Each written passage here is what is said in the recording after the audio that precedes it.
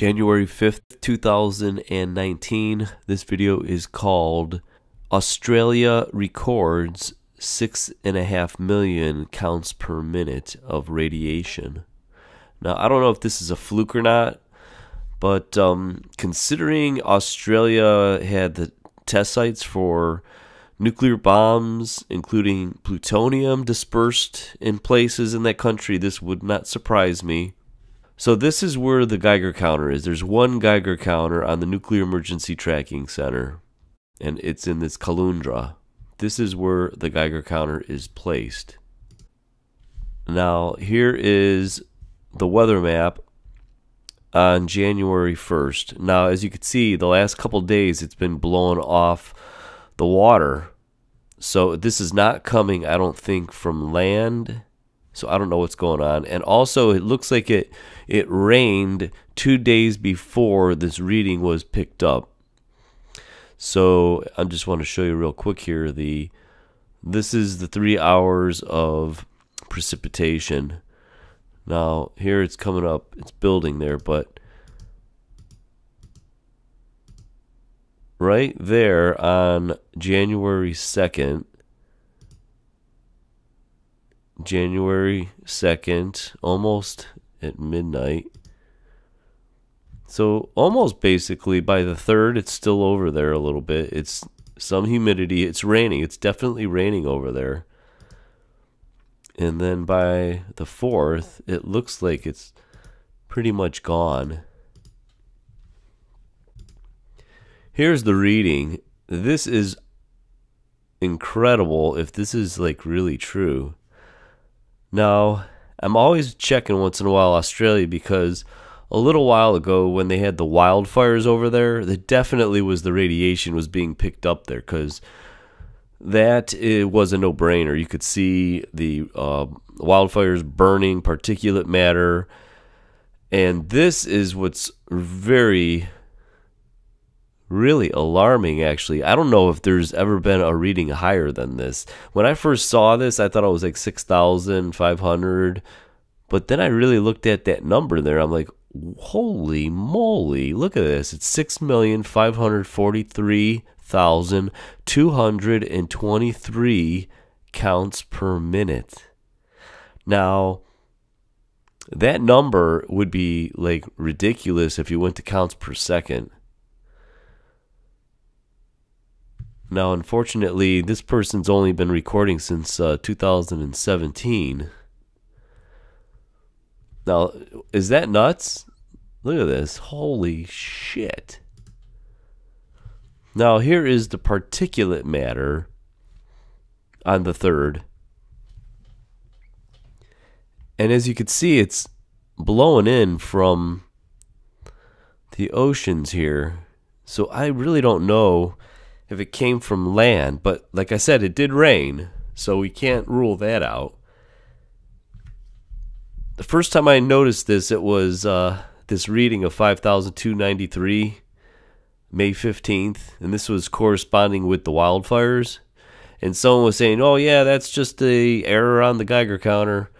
But if you look at, there's spikes all over the place, so I really don't think that those are just errors. And this is why. This is ridiculous.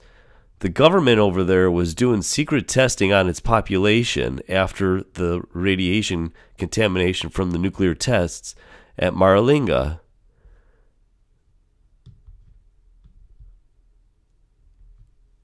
It said in this report that the agency that had detected varying levels of strontium-90 in all the Australian capital cities.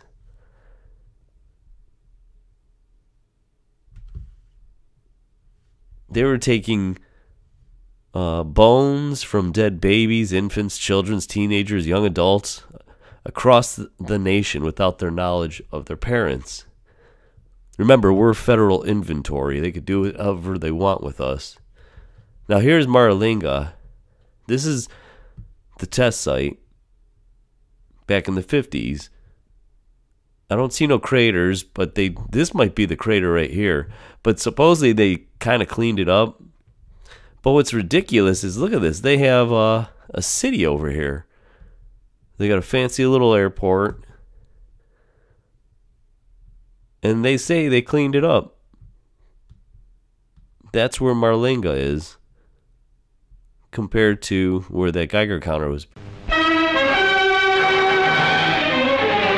Marlinga Test Range in the stark, wide-open spaces of South Australia.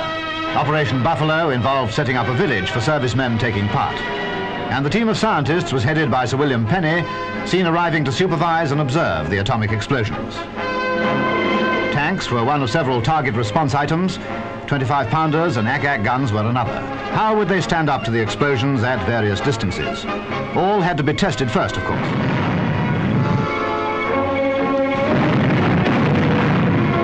He's got a hangover already, but it's nothing to the headache that's coming to him and his pals. Special camera towers were built to make the film record we'll see in a moment. Quite an assignment, I should think. And for everyone present, the few seconds before each device is exploded must arouse a feeling of extreme nervous tension.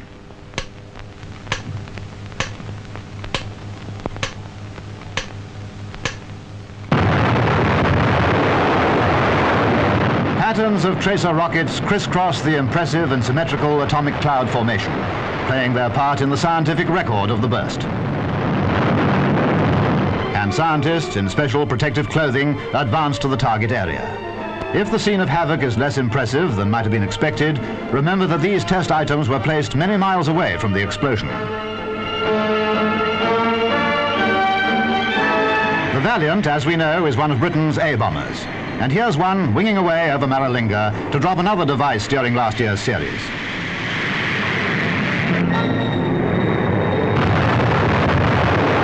Altogether, 4 atomic blasts were carried out. The development of Britain's nuclear weapons progresses apace. Now here is a report on the cleanup of Maralinga, a former nuclear test site. Now, they said from 57 to 60 plutonium and other radioactive debris. The first cleanup was in 66.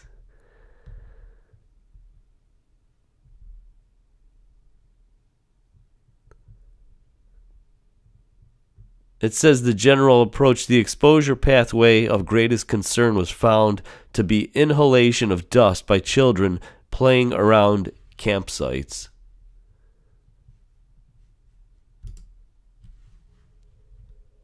Playing around campsites. I wonder if that stuff's still blowing in the breeze, even now. But they're going to say, oh yeah, that's a heavier isotope, so that won't go too far. And I'm going to just end it over here, that the Aborigines, they used to live there. We took it over. I'm not going to say we as in me, but we took their property, blew it to pieces, contaminated it. And look at the concluding comment from this report that states plutonium and uranium fallout from 15 nuclear tests conducted by the original lands. Okay. It states the Aboriginals wish to return to the land, provided it's safe to do so. They have been advised that some of the land is not suitable for permanent occupation, and 450 square kilometers is encircled by boundary markers to remind them that this is so. The boundary markers might have a life of 50 years, but half of the plutonium will still be there in 24,000 years. So maybe it is possible that this person that's doing these recordings maybe picked up some plutonium, because maybe plutonium will give it a count per minute of 6,543,223.